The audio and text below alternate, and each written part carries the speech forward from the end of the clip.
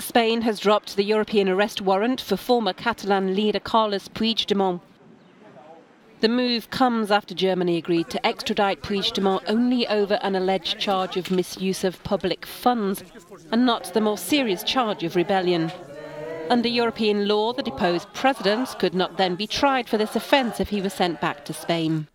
Several other Catalan politicians are now in custody in Madrid on rebellion charges that carry a potential 30-year sentence. European arrest warrants were also dropped for 5 other Catalan pro-independence leaders, which means they too no longer face extradition proceedings. National arrest warrants, however, do remain in force, meaning the 6 will be arrested should they return to Spain.